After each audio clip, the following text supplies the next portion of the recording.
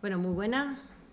Estamos aquí para presentar el carnaval, el próximo Carnaval de Verano en Isla Cristina. Para eso también me acompañan en la mesa Raúl Aponte, presidente de la Asociación de Carnavaleros Isleños, y Belén Barros, que es la secretaria de la Asociación de FIPA.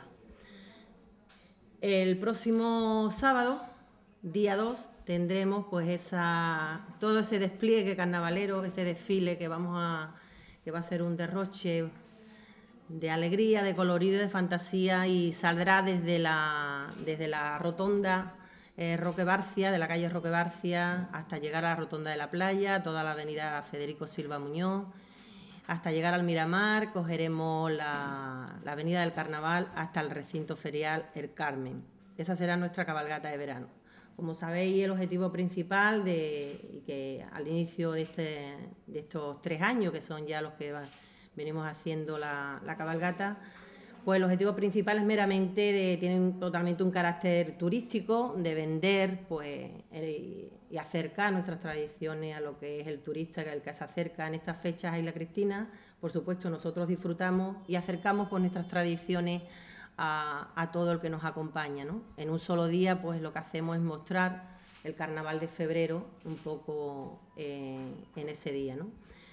Después, al término de esa cabalgata, sí que tengo que agradecer también, por supuesto, a todos los que colaboran para hacer este desfile, que sin ellos, sin esas peñas y asociaciones carnavaleras, pues sería imposible. Tengo que agradecerles que desde un principio también se sumaron a esta iniciativa, y nombro a las asociaciones y peñas que van a colaborar en el desfile, como son Asociación Carnavalera Fashion, Fresita, Los Vergüenzas, Reciclao, El Lingotazo, Asociación Carnavalera La Figuereta, Los Espaciales y La Jardinera.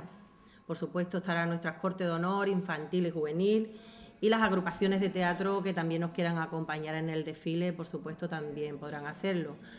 Al término de ese desfile, pues tendrá lugar dentro del recinto ferial, que para eso está aquí Raúl, y nos va a un festival de coplas que nos va a explicar también en qué va a consistir, y después le daremos la palabra también a Belén por si también quiere decirnos algo.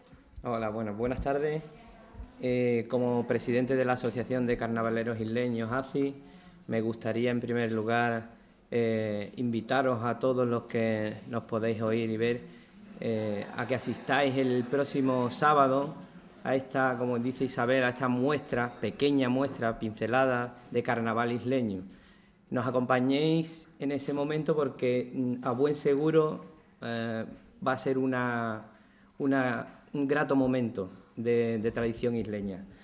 Entonces, pues bueno, os cuento un poquito cómo va a ser este año la muestra de agrupaciones. Como todos sabéis, es un momento difícil porque todas las agrupaciones los componentes están inmersos en sus trabajos y cuesta mucho agrupar a las agrupaciones para que puedan asistir a estos eventos. Pero, como sabemos, la solidaridad entre los carnavaleros es importante y suelen aceptar el sacrificio que conlleva agruparse y ensayar estos días veraniegos para poder mostraros el carnaval isleño en definitiva. Entonces vamos a tener este año a los 3 primeros premios del concurso pasado, como son la comparsa de Mateo, el taller de la ilusión, la murga de los tiquismiquis, los de la 4ª o 5ª dimensión según el MOM y su puntuación, y el coro Pilopitrópicos.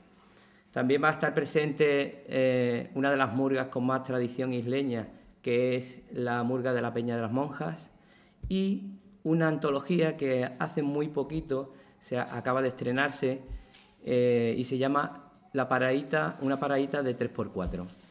Os la recomiendo. Aparte de estas agrupaciones que nos van a mostrar su repertorio, también vamos a poder disfrutar de otros grupos que nos van a interpretar coplas del carnaval isleño desde el año 1990 hacia atrás. Nos van a permitir recordar algunas coplas más significativas de nuestra época. Luego van a hacer otros temas también a partir del año 1990 en adelante y bueno, el tiempo que nos quede será para disfrutar allí con guitarra en mano de lo que quiera el personal que nos acompañe. Y nada más, invitaros, que será una noche bonita. Bueno, yo por mi parte nada, dar las buenas tardes sobre todo. Disculpar al presidente de la FIPA, que no ha podido asistir por motivos laborales, como todos sabéis, José Antonio Chache, que siempre está presente en todos los actos. Y nada, por parte de la FIPA, pues dar las gracias también, como ha dado Isabel, a todas las agrupaciones, que también les cuesta a través del trabajo tener que reagrupar los grupos para este desfile. Animar a todo el que quiera ir, aunque no tenga grupo, siempre habrá un lugar detrás de las carrozas, por ejemplo, para todo el que se anima a disfrazarse y acompañarnos, y sobre todo luego pues continuar y que no nos dispersemos y que estemos todos en el recinto disfrutando y nada más. Por mi parte, pues espero que salga todo como los años anteriores, ¿vale? Buenas tardes. Esa invitación, por supuesto, que iba a dejar para el final, lo tenemos que hacer los tres, invitar, también abogar a ese respeto, a esa colaboración indispensable cuando se hace un desfile de estas características, que la gente colabore y que se lo pasen bien, pero por lo menos que respete a los que van desfilando, los que vamos desfilando igualmente, porque nos lo vamos a pasar y nos lo pasamos cada vez que hacemos carnaval y que lo llevamos, como todos los que estamos aquí, lo llevamos en la sangre.